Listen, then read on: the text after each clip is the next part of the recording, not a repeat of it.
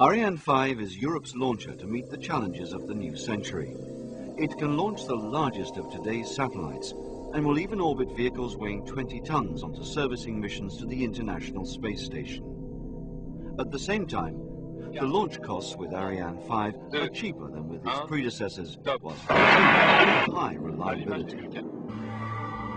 Today, satellites offer manifold services that range from broadcasting thousands of television programs to more secure air traffic control, and from taking accurate weather pictures to global mobile communications. All these services are now taken for granted, but none of them would exist if there were no launchers capable of placing satellites accurately into space.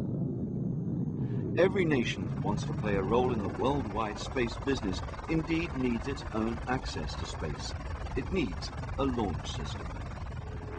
Nearly a quarter of a century ago, the European Space Agency, ESA, sent the first Ariane 1 into space.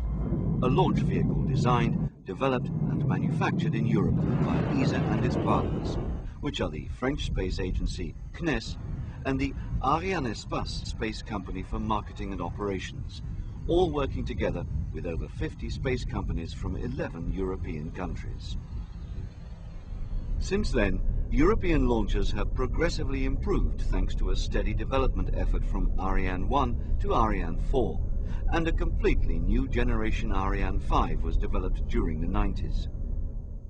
In 2002, Ariane 5 will gradually take over as the workhorse of the Ariane family, and the last Ariane 4 launches in our long series are now being scheduled.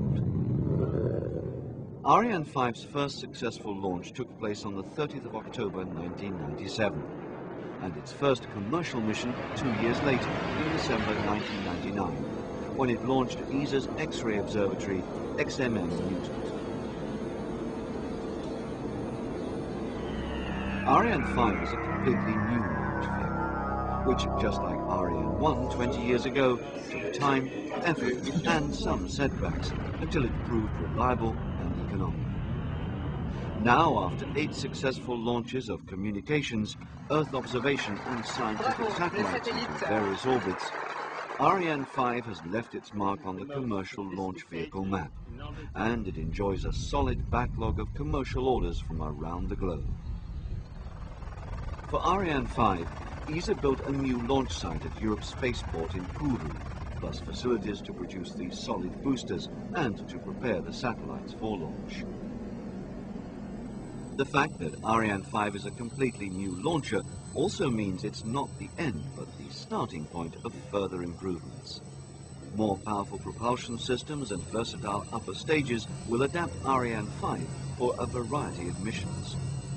An added benefit is that future Ariane 5 launchers will be maneuverable and can even be used for combined missions to send satellites into different orbits. The next major improved version of Ariane 5 is planned to be launched in the middle of this year, when a more powerful cryogenic main stage and a new cryogenic upper stage, using the same engine as the third stage of Ariane 4, will increase the launcher's performance. This Ariane 5 version ECA lifts payloads weighing up to 9.5 tons into geostationary transfer orbit, compared to 5.8 tons today.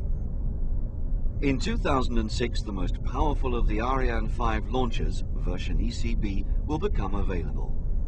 Its completely new upper stage will carry 25 tons of liquid oxygen and liquid hydrogen to feed the new, more powerful Vinci engine.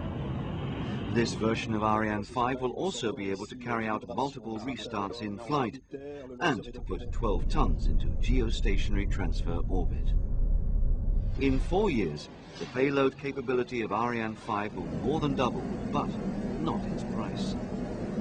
Thanks to better prices for putting 1 kilogram of payload into orbit, Ariane, and Europe with it, should be in a good position to maintain a leading position in the worldwide commercial launch market.